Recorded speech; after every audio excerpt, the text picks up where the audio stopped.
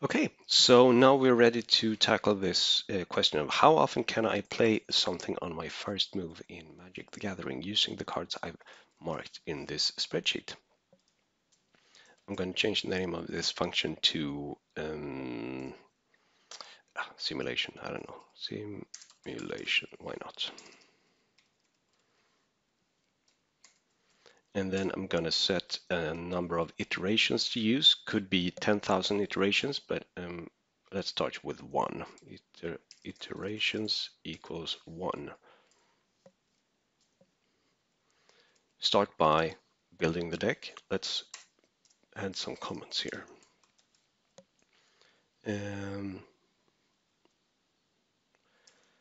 Shuffles the deck and draws 7 cards, checking if a card can be played. Land plus card can be played.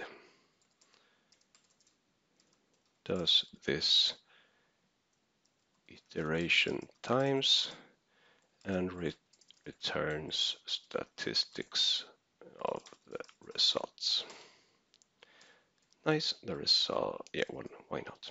Okay, so we start by building this deck, nice. Let's actually call this the initial deck,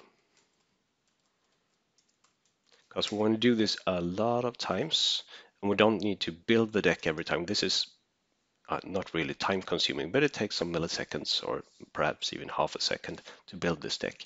Better to build it once and then store it so we don't need to build it again. So we call this initial deck. And let's see, we want to shuffle this. So we need to shuffle an array of, this was an array, wasn't it?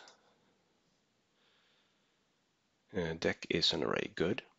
So let's see, JavaScript array shuffle. How to randomize shuffle a JavaScript array, Stack Overflow. Click. This is a good answer. So shuffle is a function we can use, used like so. Yep, good. Copy here.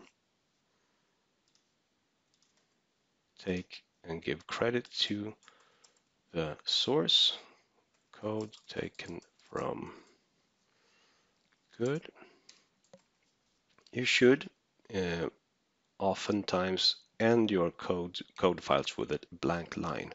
I'm not really sure why it has to do with version control and stuff. Okay, so now I'm going to do a loop here for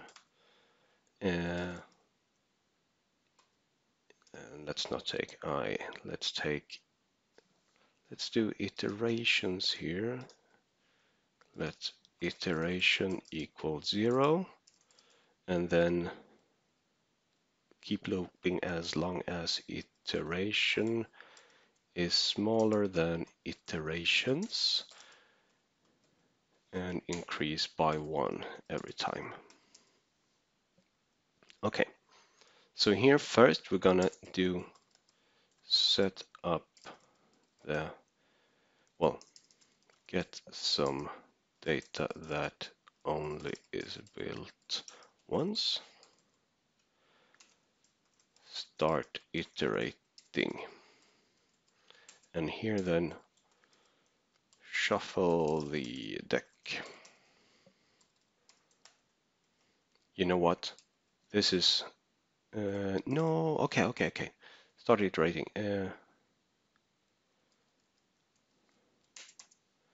We should make a copy of this initial deck first.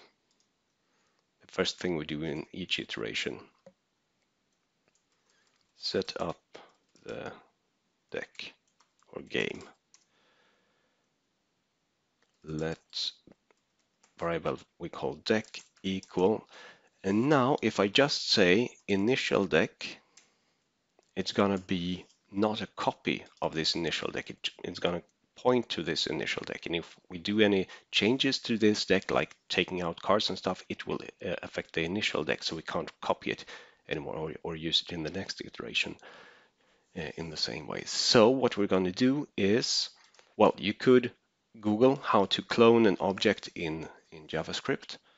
There are no really good ways of cloning objects, but one way that is pretty common is to use JSON, and that's a way of transforming complex variables or simple variables into a long text string.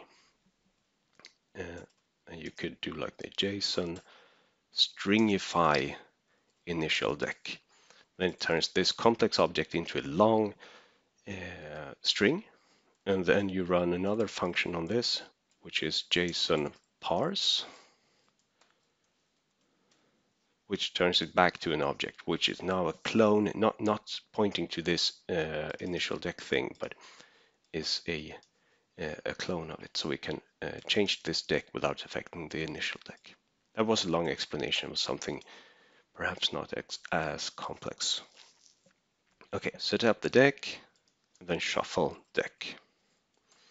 And this comment is now probably pretty, well, we don't need it. This line of code says it shuffles something called deck. So the comment is that you can get to a point when you have too much comments. It's difficult to get there, but you can get there. So we take the deck, clone it, we shuffle it, and then we're going to take the first 7 cards and call it a hand, say variable, no, let hand equal an empty deck, empty array for I, let I equal 0, I less than 7, I plus plus. This means do something 7 times. Hand push, add something to the hand, which is the last or the top thing of the deck. Deck pop,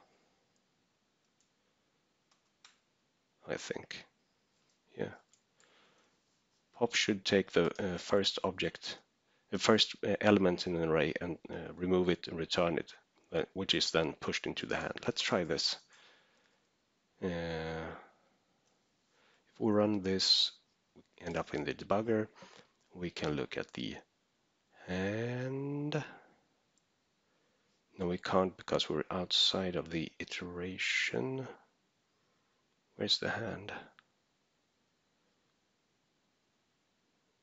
No, I'm in the code, sorry. Okay, let's keep going. Here we are. Variables. We lost the hand. Where's the hand declared? It's declared inside this block. Okay, so let's call this var instead of... no, actually, let's move the debugger statement inside this block. When you declare a variable with a let statement, I guess, it's only used within the code block in this occasion, within these 2 curly brackets. So once you drop out of this variable is destroyed and lost. It saves memory, but it means also that if I debug outside of this code block, I can't read the hand. So let's try again.